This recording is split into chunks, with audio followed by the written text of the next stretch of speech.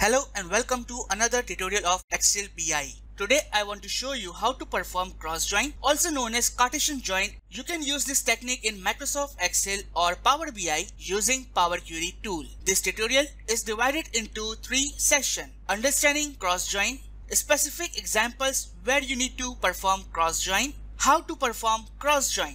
So let's start the video.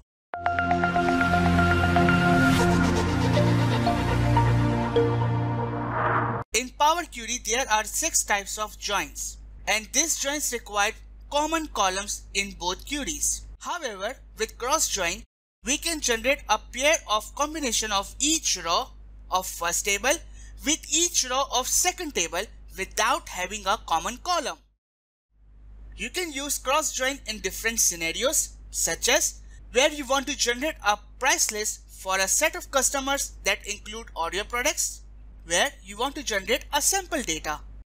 We have been provided with the country and product table and an output table that show combination of each country and product. We will perform cross join in 5 simple steps. Step 1. Import country and product table in Power Query and load it as connection.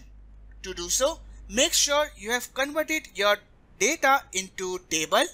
Now from Data tab, Get and Transform Data, click on From Table and Ranges.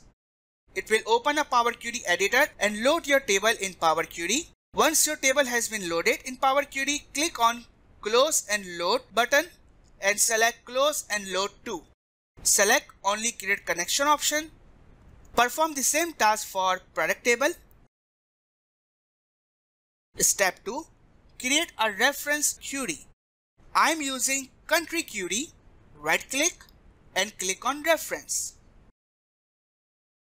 We can see a reference query. Update the query name to cross join. Step 3.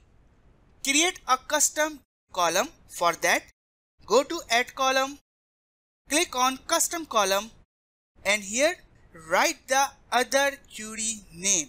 Since we have used country query to create the reference query, we are going to write product query name. Remember, Power Query is case sensitive. Make sure that you write the correct spelling with the correct case. Step 4. Once we have performed these 3 steps, we will get this new column. Click on this Expand button, uncheck Use Original Column as prefix, and select the columns that you would like to show in your cross join query. Since we have only one column, therefore I am selecting the product name column. Click OK, and here we can find all the combination of country and products. Step 5. As a final step, load this query in your Excel worksheet as a table. For that, go to Home, Close and Load, Close and Load, and here we have our cross join query in front of us. In case you don't find this panel, go to your Data tab. From the Queries and Connection, select this Query and Connection option.